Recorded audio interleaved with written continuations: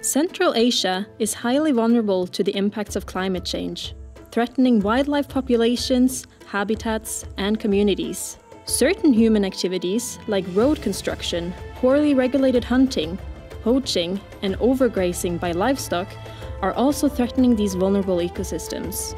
As habitats degrade, the risk of landslides and floods increases, and so does competition for food between livestock and wild grazers. In some areas where wild prey populations are low, predators turn to livestock, causing significant human-wildlife conflict.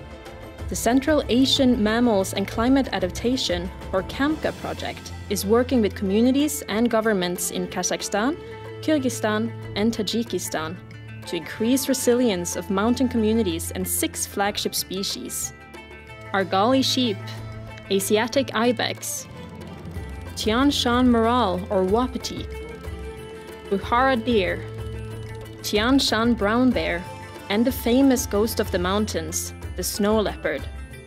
Together, we can match nature-based solutions with climate-smart solutions, helping local communities adapt and conserve the remarkable biodiversity of Central Asia.